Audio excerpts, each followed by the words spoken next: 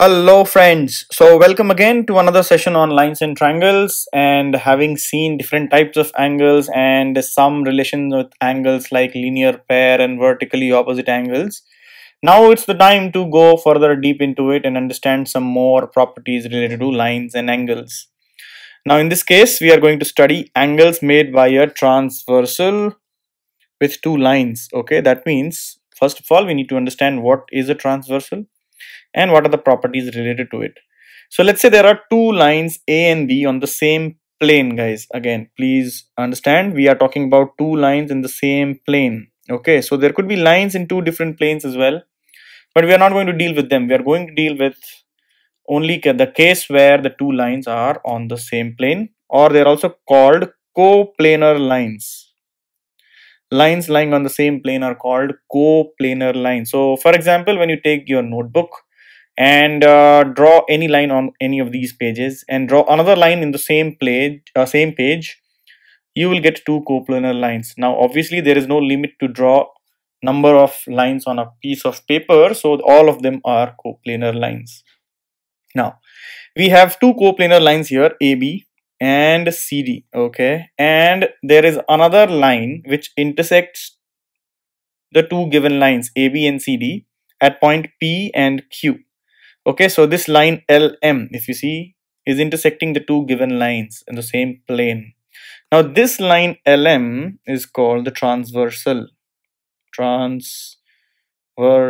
So it is starting from one end and then cutting across both the lines. Okay, so transversal. Now attached with transversal or associated with transversal, there are few angles. And today in this session, we are going to just define them. And in the next session, we'll understand the properties of those angles. They are, in some cases, for example, when AB is parallel to CD. So when AB becomes parallel to CD, then all these angles start behaving in a particular way, and we'll understand that.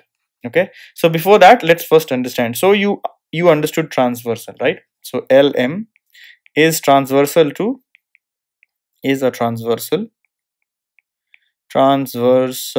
to AB and CD. You understood this. Now, what are corresponding angles? So here, corresponding angles are nothing but angles on the same side of the two lines, okay, made by the transversal. What am I saying?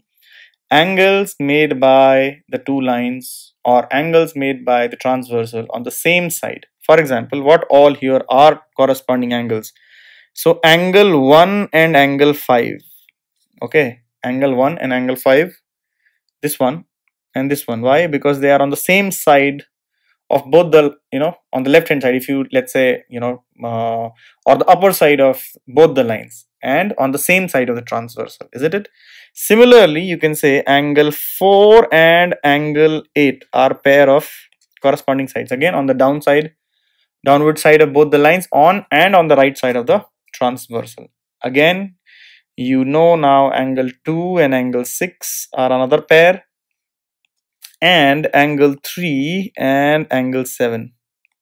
So these all are pairs of corresponding angles. Okay, so there are 4 pairs of corresponding angles basically. Now what are alternate interior angles? So alternate interior angles are these. So you have to just look at angles between the two lines now and on the opposite side of the triangles. For example, see angle 3 and angle 5. Okay, so they are on the opposite side of the transversal and they are made between the two lines. Okay, angle 3 and angle 5 are alternate interior angles, and similarly angle 4 and angle 6 are alternate interior angles. Okay, so on the opposite sides of the transversal, such that the two lines form one of the arms of these angles. Okay, so here, if you see, AB is forming one arm of 4 and CD is forming one arm of 6, and PQ is the transversal, actually is a common arm. Yep. So this is how you can identify. Now what are alternate exterior angles? Similar to interior, we can have alternate exterior. So angle 1 and angle 7 are a pair of alternate exterior angles. Similarly, angle 2 and angle 8 are parallel, a pair of alternate exterior angles. Okay. And what are consecutive interior angles? Now, consecutive interior angles are again two angles between the two lines and the same side of the transversal. Okay. So hence angle 3 and angle 6 are consecutive interior angles, and similarly angle 4 and angle 5 are also consecutive interior angles. Okay, so now you understand, if there are two lines AB and CD, LM is the transversal, angle 1 angle 5 are corresponding, 2 and 6 are corresponding, 3 and 7 are corresponding, 4 and 8 are corresponding. Similarly, alternate interior angles are this angle and this angle. Similarly, alternate interior angles are this angle and this angle. Similarly, alternate exterior angles are 1 and 7 and 8 and 2. Correct. And consecutive interior angles are let's say 4 and 5 together and 3 and 6 together, right? These are consecutive interior angles. So with this knowledge of different angles associated with two coplanar lines and a transversal, we'll be now moving towards understanding theorems and properties related to this particular construct. Okay, see you in the next session.